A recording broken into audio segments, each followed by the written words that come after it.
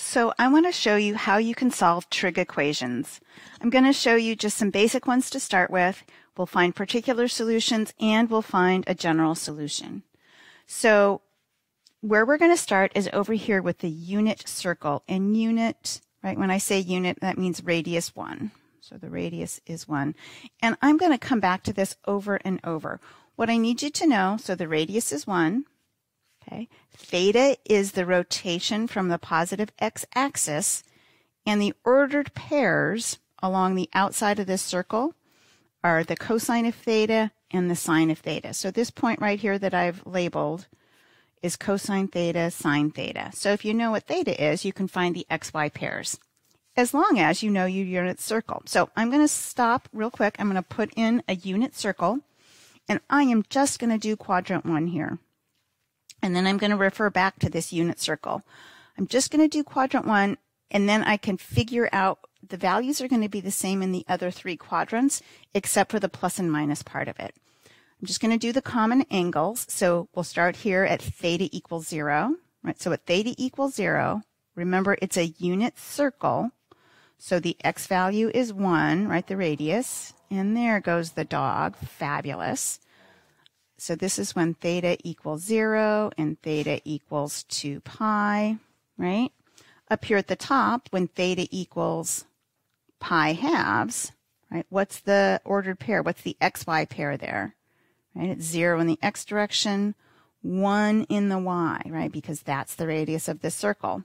So then our other angles, we do pi sixths, and we do pi fourths, and we do pi thirds. Okay, so those are the theta values we're going to talk about. So then I just need to know their ordered pairs. Okay? And here's how I remember it. I know my values that I'm looking between are root 3 over 2, 1 over root 2. By the way, I don't rationalize denominators. If you do, go ahead. And then 1/2. So I'm going to pick, right, one of these 3 values to be all of my ordered pairs over here. Those are just the values that they are. You know it or you don't. You can figure it out with triangles, or you can just trust me. So in order of, so these are largest to smallest, the way I've written them down. So if we think about, right, where those x values are depending on the angles, you can see over here at pi sixths, my x value is the biggest it can ever be. So that x value is the root 3 over 2. And my y value is the smallest it can be. That means it's the 1/2. Okay? So the cosine of pi sixths is root 3 over 2. The sine of pi sixths is 1/2. Okay? So then for pi fourths, that's the one that's right in the middle, which is 1 over square root 2. And pi fourths, right, 45, the x and the y are the same. So these are both 1 over root 2. And then for pi thirds, they exactly flop. So it's 1/2 is the x value. It's the smallest. And the y value is the root 3 over 2. And I'm sorry, that got small. That's how I do things.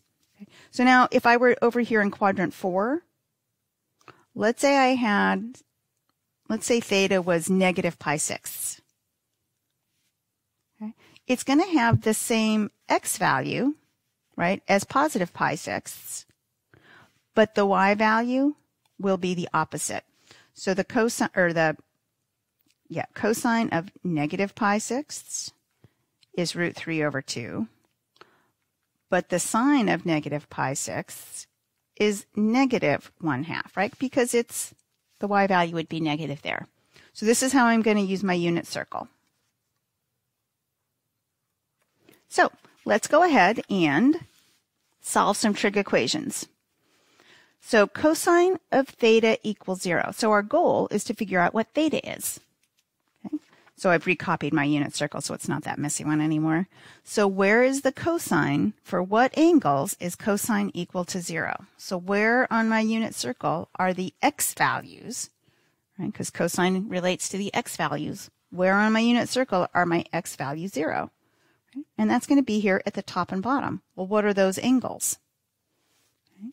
Well, it's when theta equals, right, pi halves. Right up here, cosine is 0.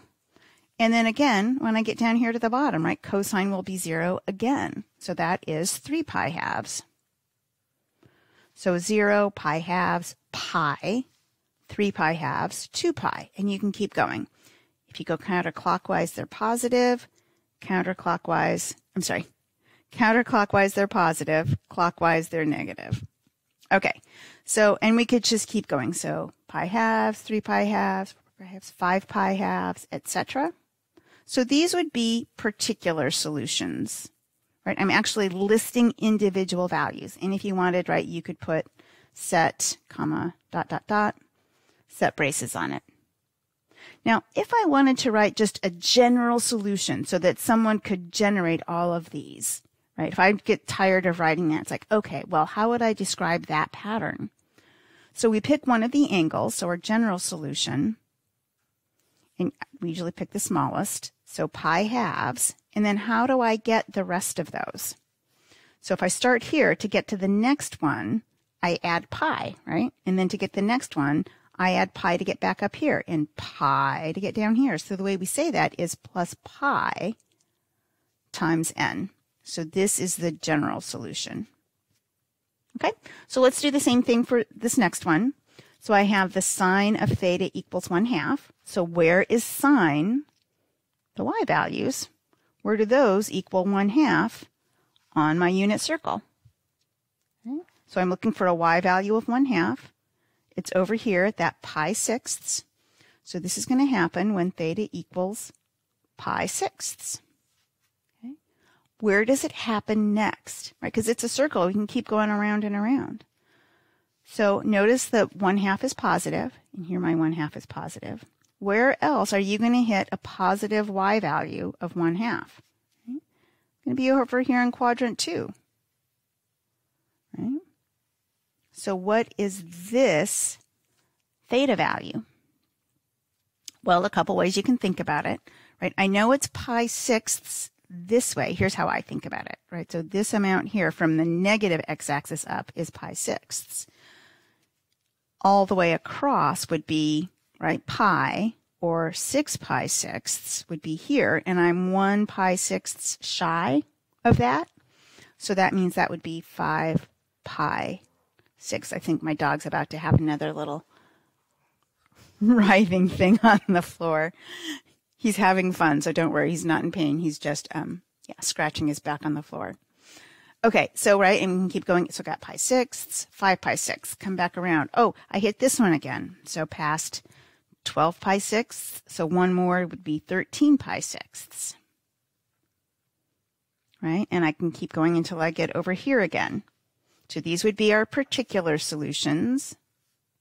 I'm listing them. The general solution.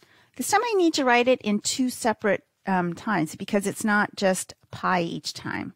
So I hit over here, I hit pi sixths, and the next time I hit this exact point in quadrant 1 is after I've gone a full 2 pi around. So I would say theta equals pi sixths plus 2 pi n, and theta equals 5 pi sixths plus 2 pi n. Right? So there would be my general solutions. Okay, so let's go ahead and let's up it a little bit. So this time, instead of just being theta, I have 3 theta. So we're going to find the general solution, and we're going to then find all of the particular solutions on 0 to 2 pi. Okay, so sine 3 theta equals 1. Here comes the unit circle again. So where is sine equal to 1? Right? Up top. It's not down at the bottom, right? Down here, sine is -1. I don't want that one. I just want +1. So I'm only going to, right, be a solution when I hit these top values.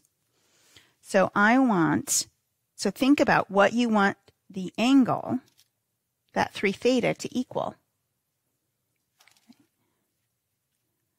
So I want 3 theta to equal pi halves. Okay, now we're going to go ahead and we're going to do the general solution first. So I want it to be pi halves, and then I want to be able to, right, hit here every time I come around.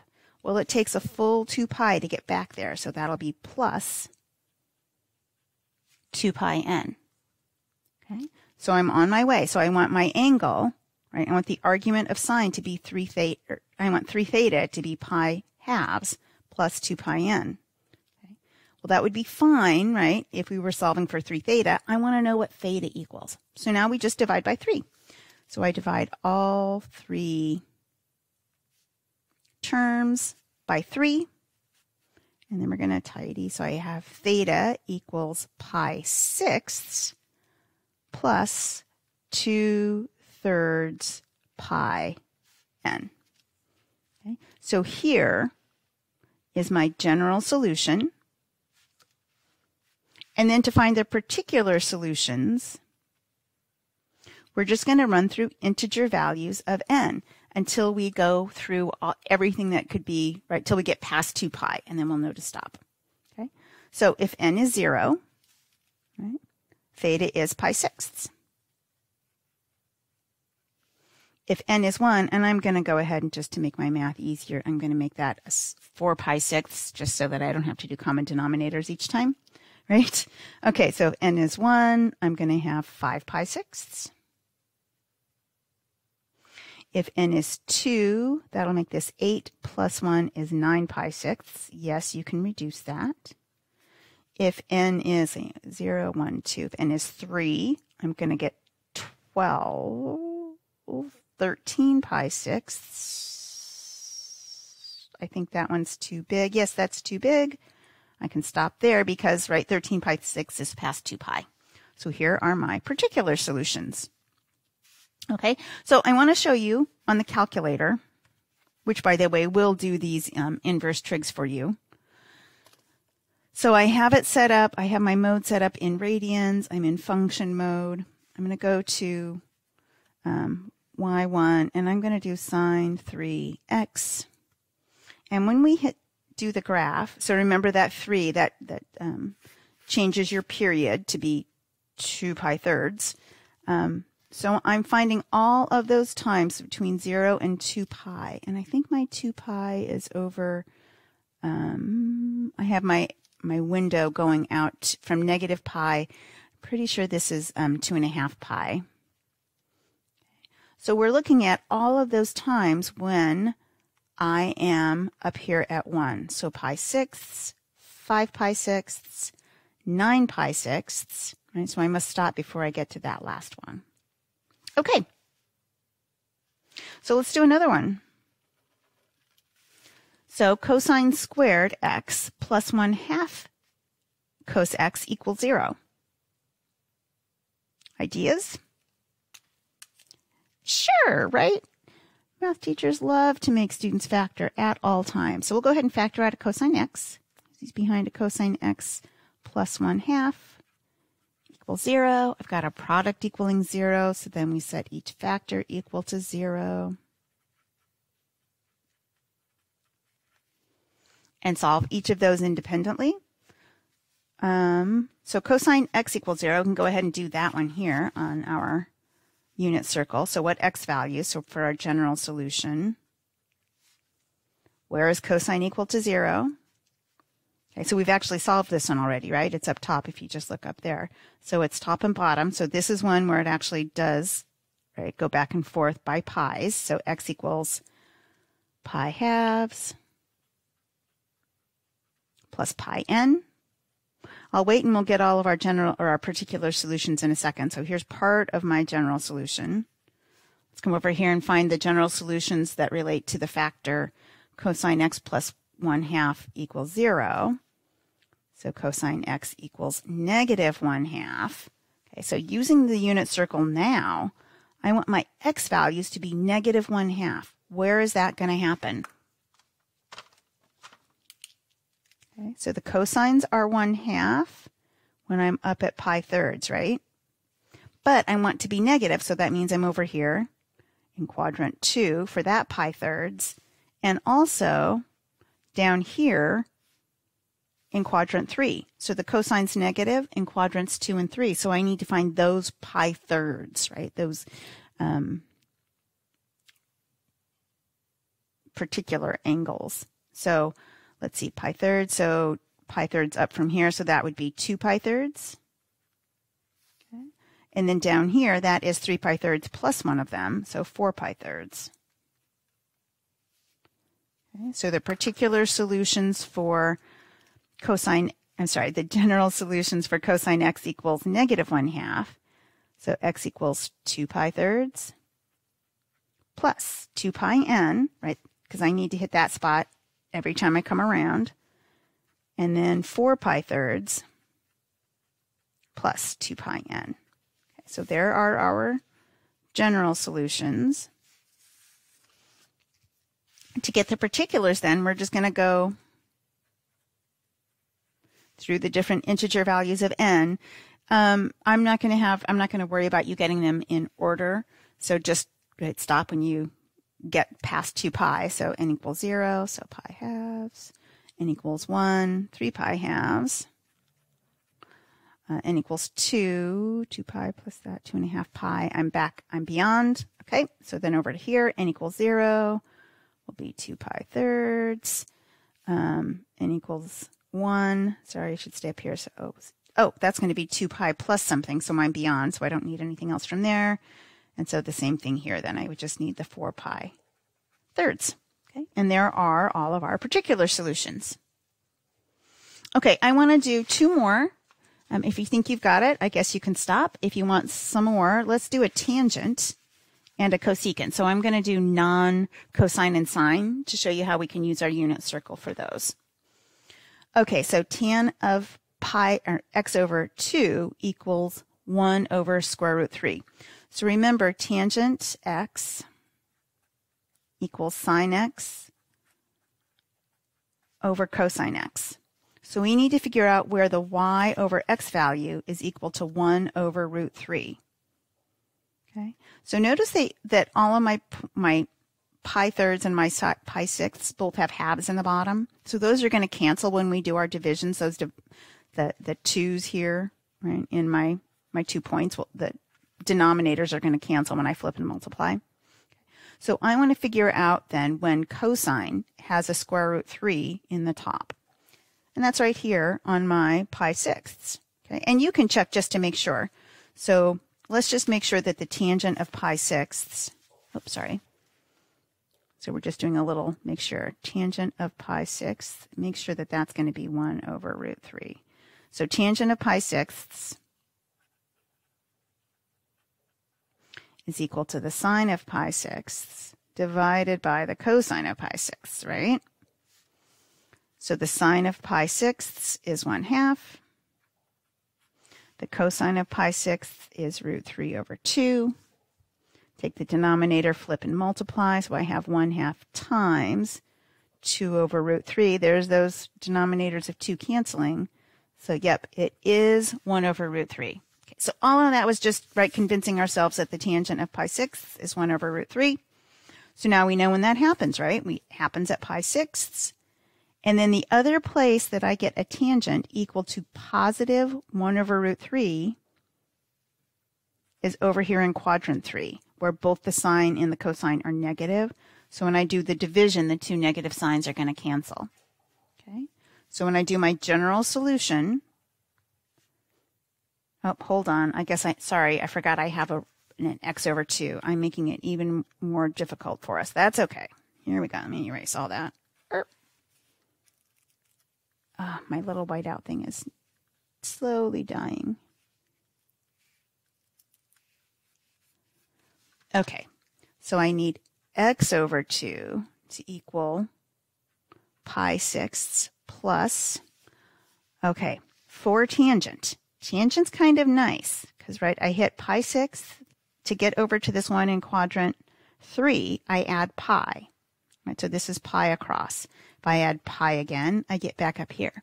So I only need to do this one plus pi n. I don't need to do separate ones for quadrants 1 and 3. So if you have quadrants 1 and 3 or 2 and 4, you're almost right. I'm not going to say always because who knows what somebody can throw at you.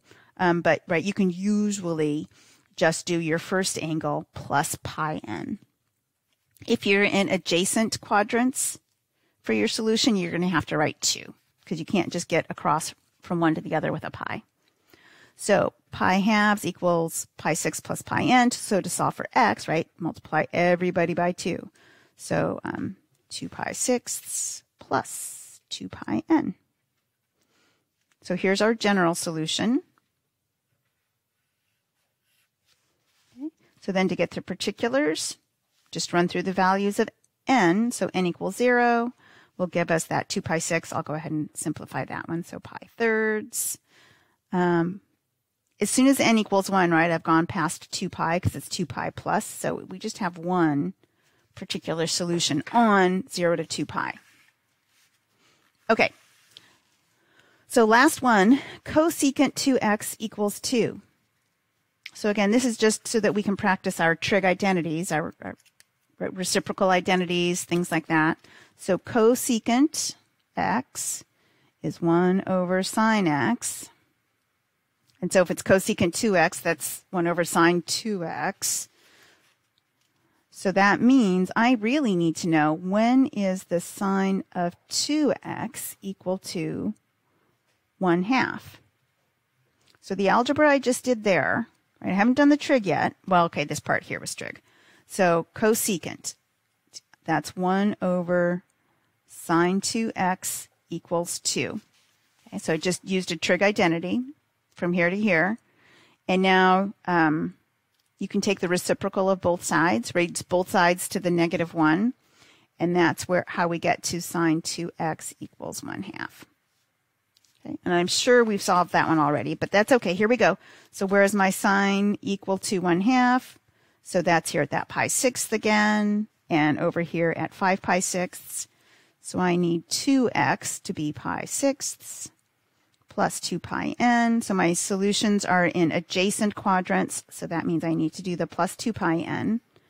And 2x equals 5 pi 6ths plus 2 pi n.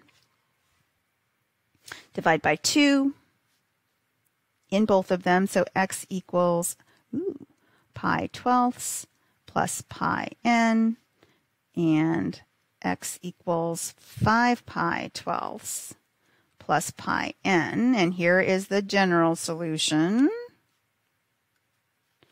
Then to get your particulars, I'm going to run through those values of n, so n equals 0,